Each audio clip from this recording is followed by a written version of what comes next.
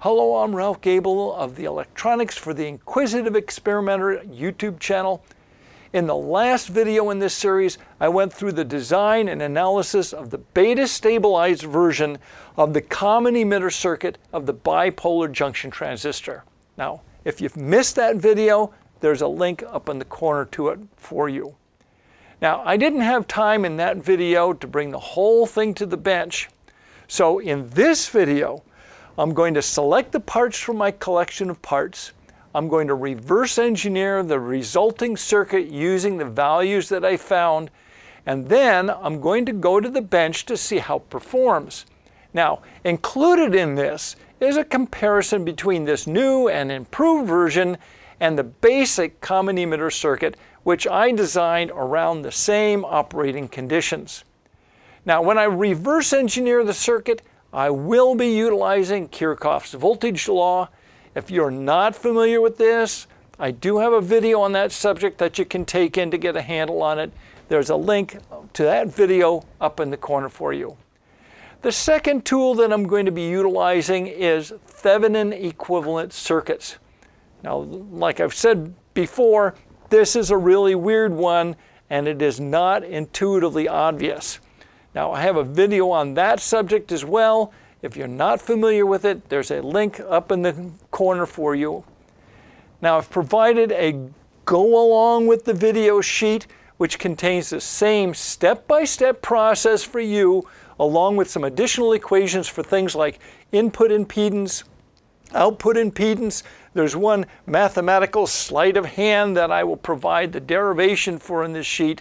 You'll find a link for this downloadable sheet in the description. So if you have questions or comments, please feel free to add a comment to this video. If you find this video helpful, please click on the like and don't forget to subscribe. I will begin by choosing my parts from the junk bin. To begin this task, I had to randomly choose a 2N3904 transistor from my collection. But in reality, I'm using the same transistors in this demonstration that I have used in the 4 previous videos. This way, we can compare results. The next task is finding resistors to match our calculated values. None of my resistors came close to the calculated values, so I had to use 2 resistors to create a single value in all but one case. And this is what I came up with. For the 1.194 k-ohm emitter resistor Re, I have a 1.21 k-ohm resistor which actually measures 1.2065 k-ohms. For the 5.4 k-ohm collector resistor Rc, I had to use 2 resistors, a 5.1 k-ohm and a 300 ohm resistor. The combined series resistance measured 5.41 k-ohms. For the 142.57 k-ohm R1 resistor, I also had to use 2 resistors, a 130 k-ohm and a 12.2 k-ohm resistor. The combined series resistance measured 142.75 k-ohms. And finally, for the 28.858 k-ohm R2 resistor, I also had to use 2 resistors, a 27.4 k-ohm and a 1.47 k-ohm resistor. The series combination of these measured at 28.772 k-ohms. These are not the same as the actual calculated values, so I'm going to have to reverse engineer the circuit so I can see what to expect when I get it on the bench. I'm going to begin this process by calculating the Thevenin equivalent voltage and resistance using the same equations we used before. Vthevenin is equal to VCC times R2 divided by R1 plus R2, and Rthevenin is equal to R1 times R2 divided by R1 plus R2. So what do we know? We know VCC is 12 volts, R1 is 142.75 k ohms, and R2 is 28.772 k ohms. So the Thevenin voltage is equal to 12 volts times 28.772 k ohms divided by 142.75 k ohms plus 28.772 k ohms, which gives us a Thevenin voltage of 2.013 volts.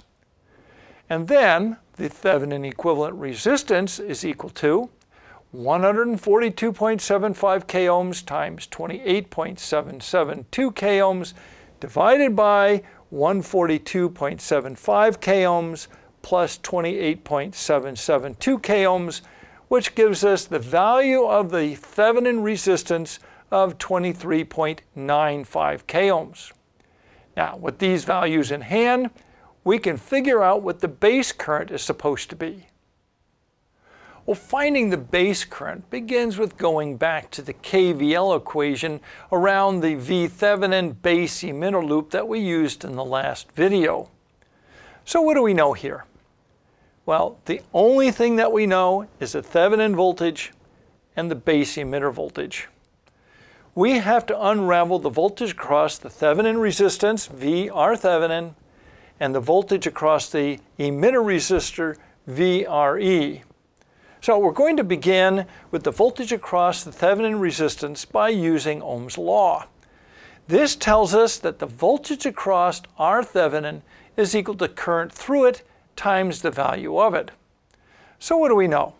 Well, we know the value of R Thevenin, and we know that the current through R Thevenin is the same as the base current IB.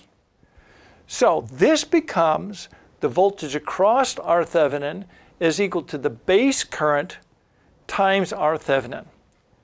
Okay, so I'm going to set this on the shelf for the moment and turn my attention to the voltage across the emitter resistor, VRE. Ohm's law tells us that the voltage across the emitter resistor is equal to the current through it times the value of it. And we know the emitter current can be found by multiplying the base current times the quantity of the DC current gain, beta, plus 1. Putting this into our Ohm's law equation, we have that the voltage across the emitter resistor is equal to the base current, IB, times the quantity of 1 plus the DC gain, beta, times the value of the emitter resistor, RE. Now we can return to the KVL equation, putting in these two new discoveries. We get Thevenin minus the quantity, the base current, times R Thevenin, minus the voltage across the base emitter junction, VBE, minus the quantity, the base current, times 1 plus beta, times the emitter resistor value, is all equal to 0. So what do we know? Well, we know that Thevenin voltage, V Thevenin, is 2.013 volts. We know the Thevenin resistance, R Thevenin, is 23.95 k ohms. We know the voltage across the base emitter junction, VBE, is 0.7 volts, according to our model.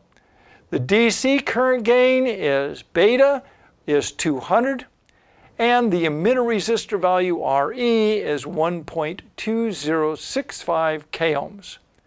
Putting all these known values into our modified KVL equation, we get 2.013 minus IB times 23.95 k ohms minus 0.7 volts minus IB times 1 plus 200 times 1.2065 k ohms is all equal to 0. Notice that the only unknown in this whole equation is the base current, IB.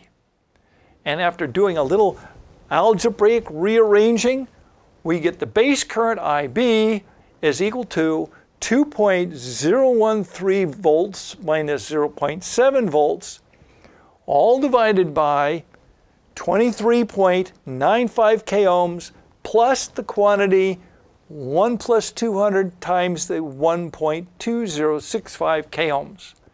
Solving for the base current, we get 4.928 microamps. Now that we've determined the base current, we can turn our attention to the emitter-collector circuit. Well, our goal in the end is to determine the expected voltage on the collector with our modified values. To accomplish this, the first thing I'm going to do is bring back to mind the KVL equation that we wrote in the last video for the loop around the collector-emitter circuit. Now, we don't know a whole bunch, but we can start to put things together one piece at a time, beginning at the emitter. Ohm's law tells us that the voltage across the emitter resistor is equal to the current through it times the value of it. And, well, we know the value of the emitter resistor because, well, we measured it. We have to discover the current through it. And as I said a little bit ago, the emitter current can be found by multiplying the base current by the quantity, the DC current gain beta plus 1. So what do we know? We know the base current, IB, is 4.928 microamps from our last calculation. And we know the DC current gain beta is 200. So the emitter current is equal to 4.928 microamps times 1 plus 200, which gives us an emitter current of 0.99 milliamps. Now we return to our Ohm's law equation. So what do we know? We know that the emitter current, IE, is 0.99 milliamps by our last calculation. We know that the current through the emitter resistor is the same as the emitter current. And we know that the value of the emitter resistor, RE, is 1.2065 k ohms, well, like I said before, because we measured it. So we have the voltage across the emitter resistor is equal to 0.99 milliamps times 1.2065 k ohms, which gives us an emitter voltage of 1.194 volts. Now we can turn our attention to the collector. We need to discover the voltage across the collector resistor, RC. For this, we go to Ohm's law, which tells us that the voltage across the collector resistor is equal to the current through it times the value of it. We need to figure out what the current through the resistor is. We know that the collector current is equal to the base current times the DC current gain beta. And we know the base current is 4.928 microamps from a previous calculation. And we know the DC current gain beta is 200. Putting all these numbers into our equation gives us that the collector current is equal to 4.928 microamps times 200. So the collector current is equal to 0.9856 milliamps. Now with this new knowledge, we can return to our Ohm's law equation. So what do we know? We know that the current through the collector resistor is 0.9856 milliamps from our last calculation.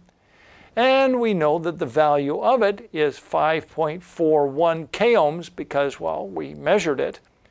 This gives us a voltage across the collector resistor of 0.9856 milliamps times 5.41 k ohms, which yields a value of 5.332 volts. So we're almost there.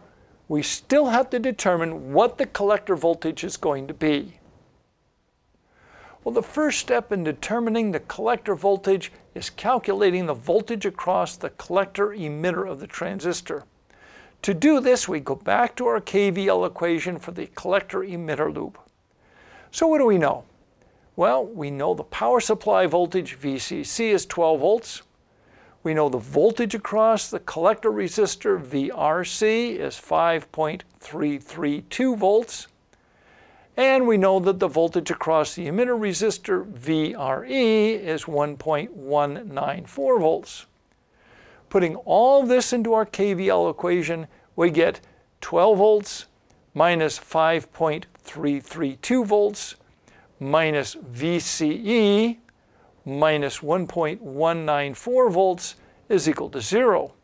Now we're interested in the voltage across the collector emitter, VCE, so I add VCE to both sides to get VCE is equal to 12 volts minus 5.332 volts minus 1.194 volts. Doing the quick and simple math tells me that the voltage across the collector emitter of our transistor is equal to 5.474 volts. Now we just have to figure out what the voltage on the collector will be given all of this.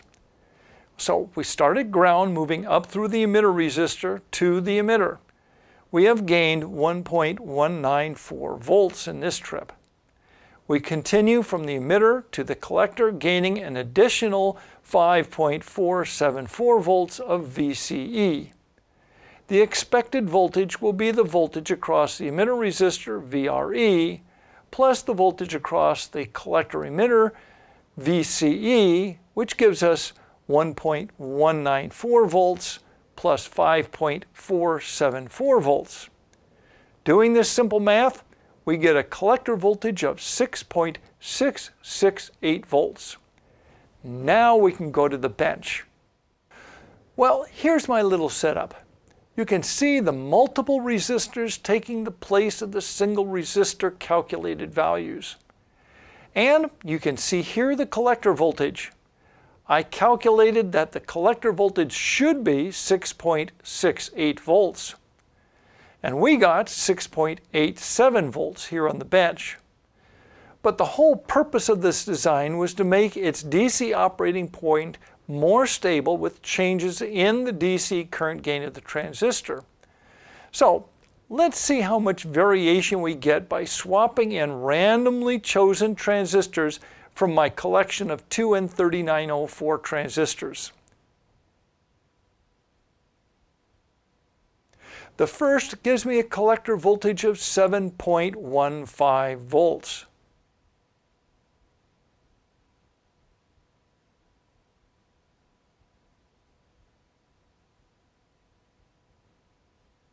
The second gives me 6.73 volts.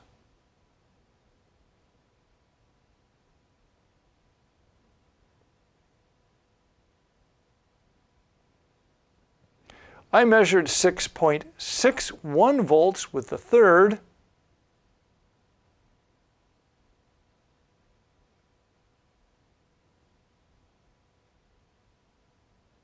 Finally, I see 7.03 volts with the fourth and last transistor.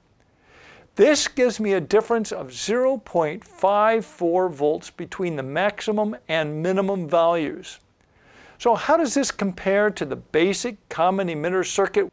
I wanted to compare apples to apples, so I set up a basic common emitter circuit using the same transistors that I used here, with the same operating conditions of a collector current of 1 milliamp and a collector emitter voltage of 5.4 volts. Then I did the same transistor swap, noting the collector voltage as I went. The variation in collector voltage from maximum to minimum across these same transistors was 5.56 volts. This is a factor of 10 greater than the beta stabilized version. You can see the vast improvement. So there you have the beta stabilized version of the common emitter bipolar junction transistor circuit. In the last video you saw how to design one. In this one you got to see how to reverse engineer one. We have also seen the tremendous improvement to its sensitivity to changes in the DC current gain of the transistor. If you found this video helpful, please click on the like and subscribe. Thank you so much for watching. Until next time, Toodle-Oots.